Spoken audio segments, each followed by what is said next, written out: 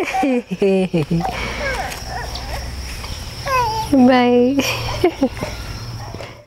Hi there and welcome to Biira Online with Joy.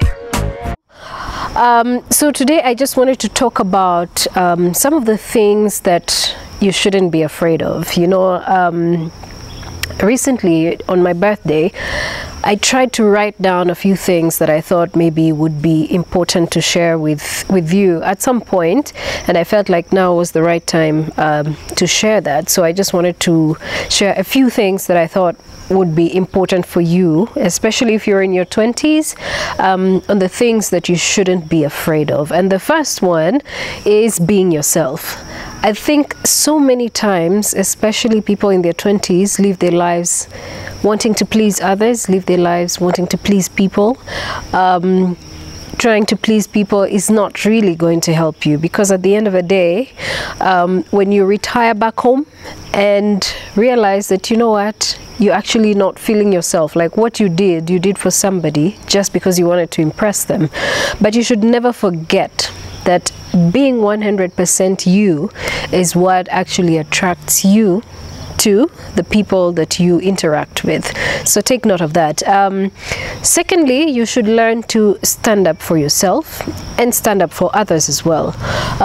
There are so many times we get into situations where either we're being manipulated, we're being exploited, and we tend to take it in because we think that you know, it's something that you're going to learn out of. You know, it's an experience you're hoping to learn from, and so you tend to let people manipulate you. So I'm trying to tell you that you actually don't have to do that, because much later in your life, when you look back, you'll actually say, oh, I shouldn't have let that happen.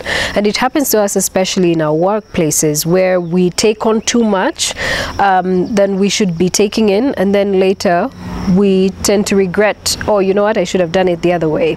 So make sure that you and your life, you can create boundaries for yourself, because when you create these boundaries, it also kind of lets people know that, listen, when it comes to Joy, you don't cross this line, because there's nothing that she takes. If you're going to tell her this, she's going to say no. If you tell her that, she's going to agree to it. So people actually know your character, and I think standing up for yourself kind of brings that out the more. Thirdly, I think that being honest is one of the most important things that I've learned over the years, throughout my career, throughout my interactions with friends. I've actually learned that being honest is one of the most important things you can do for yourself. It not only helps you, it helps the people that you're interacting with, because they don't have to hurt your feelings. But make sure you do it, be honest in a way that doesn't hurt the feelings of other people, okay? Also, getting rejected. Many times a lot of people fear rejection, or they're so afraid of rejection every time you try out a business venture, or every time you put down a business proposal, or anytime you probably ask a girl out or ask a boy out, I don't know what it is, and you are rejected. A lot of us tend to hold this with so much pity on ourselves that we don't even get the energy or the guts to do anything else.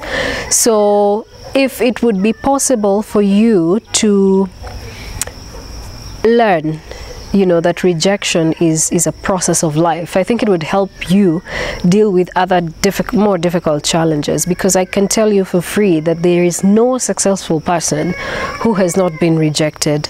At some point in their lives, they've been rejected. So understanding that is also a part of life. Being criticized is something that we tend to be afraid of. But remember, there's two kinds of criticism. There's positive criticism, and then there's negative criticism. When people criticize, it's not always that they wish you bad. Sometimes it's just that they want you to do better. And so they're trying to point out the things that if you worked on, you would actually be a much better person, or you would do your work much better, or maybe you would improve your character if that's what you're working on at a certain phase in your life. So being criticized is actually not always a bad thing. What you need to be cautious of is the negative criticism. So always be cautious of who is criticizing you.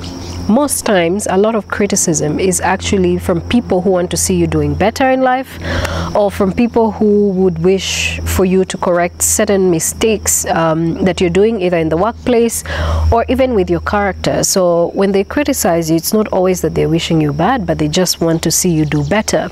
Then there are those, of course, who will have negative criticism, and you just need to be aware of who they are and what their motives could be, because sometimes people criticize us because they want to be us, or if you get what I'm saying. Then making mistakes. I think a lot of us young people tend to fear to make mistakes. We want to get everything right, that we're always even afraid to make certain moves because we think we're going to make mistakes. But I think that when we do that, we actually do not know the potential that we have. Many times we make mistakes because out of mistakes we learn lessons. Those lessons help us to know what we're good at and what we're bad at. So making mistakes is actually a way of life. From my perspective, I look at it as a way of life. Another thing we shouldn't be afraid of is apologizing. Many times I think apologizing is one of the most difficult things that we young people, not even just young people, but all people find so difficult to do. Apologizing for something when you're wrong, I think is just one of those things that has to be taught every single time. People think that when they apologize, there's a part of them that's taken away, like power is taken away from them, which is actually not always the case. Saying sorry, apologizing to your boss, apologizing to your colleague, even if it's an intern at work, or apologizing to your partner, your spouse, your house help or your house manager, it's always a sign that you actually are human, and people make mistakes.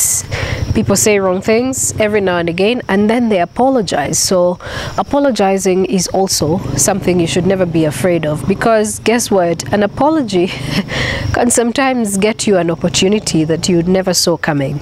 Another thing you shouldn't be afraid of is failing. We try some things, sometimes they work out, sometimes they don't work out, but the way we perceive or the way we take the result of something when we fail at it sometimes gets us down. We always tend to think that nothing will ever work in our lives. We are adults, we are now grown up, yet life is not working. But guess what? Failure is also a part of life, and life is a journey. So every time you think, okay, you know what, I'm not going to try this because it's going to fail, think about what if you had tried it and it worked out, So think about that as well, which brings me to my next point: taking risks. We are so afraid to take risks because mostly we are afraid that it's going to fail. Whatever we are going to try out is going to fail. But also think about, what if,